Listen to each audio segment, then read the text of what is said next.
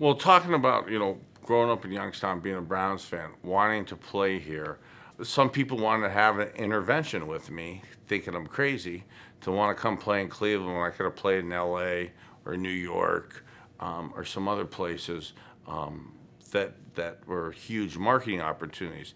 To this day, I just care about football, okay, and my kids, okay? And that type of mentality was something that just was ingrained in me. And I just wanted to play football here because I watched games here as a kid.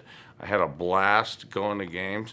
Brian Sipe was somebody I look up to. Like, if he calls me, I'd stand up right now and leave this interview and take his call. I had a great honor, in a way, autogram, and the great Lou Groza blocked for him.